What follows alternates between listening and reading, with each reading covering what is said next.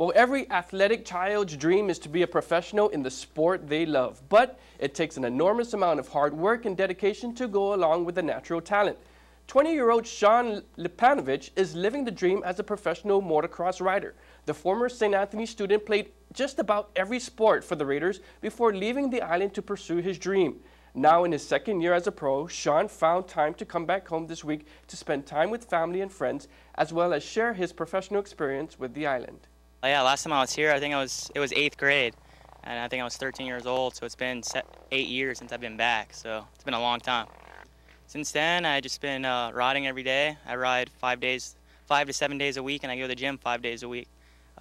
Just training in Cairo, Georgia at the Millsaps training facility, and just been doing that the last 8 years. So your second year of being a professional, what's your goals coming into this season?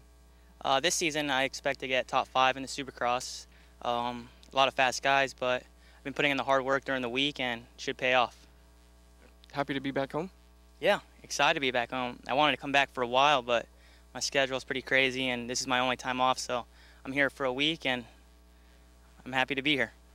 Lipanovich will hold a video presentation and autograph signing Wednesday night at Cycles Plus in Mighty starting at 6 p.m. For those riders and interested riders, Sean will then hold a riding clinic at the Jigo track this Sunday at 11 before heading back to Georgia to prepare for the upcoming AMA series. For more information, call Dennis Quinones at Cycles Plus. That's 472-TIM, 472-TEAM. Go, Tim, go.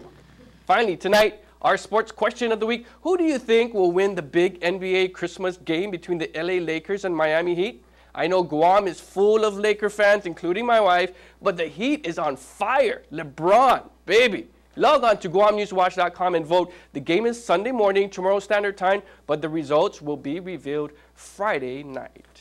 And that will do it for sports. More news coming up right after this.